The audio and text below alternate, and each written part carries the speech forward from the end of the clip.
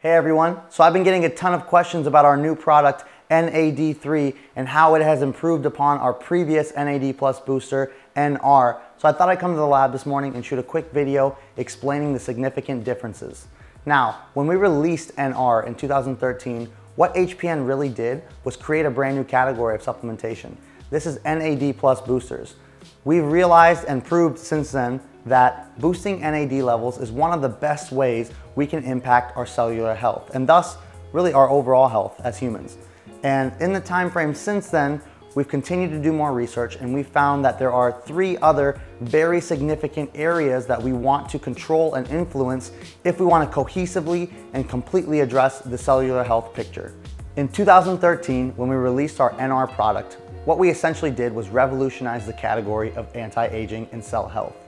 But there's always room for improvement. So in the 5 years since then, we've continued our research and development process, and we've come upon what we believe are the 4 major areas we need to influence to truly optimize cell health. Now these 4 categories are boosting NAD plus levels, increasing telomerase enzyme activity, increasing sirtuin function, and decreasing cellular inflammation. NAD3 allows us to cohesively and completely address all of these categories in one product. This is picking up where NR left off, which was just boosting NAD plus levels.